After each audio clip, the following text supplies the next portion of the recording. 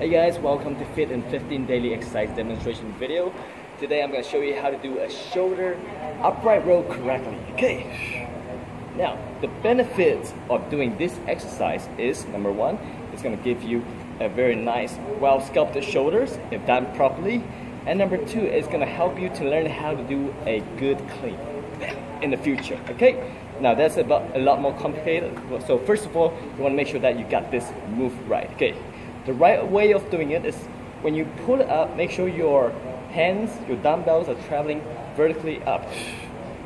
Okay? And 1, 2, up. Not like that. Otherwise it becomes something else.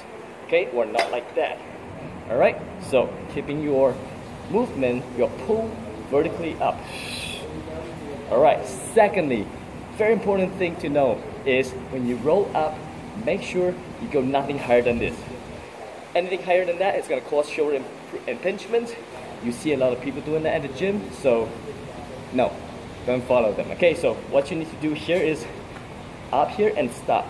That's all. And number three, when you pull it up, make sure your hands are just below your elbow height. For example, that.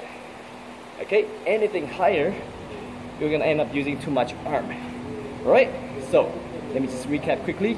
3 points. Number one, pull it up vertically, just like that. And secondly, not too high. Okay, watch out for those shoulders impingement.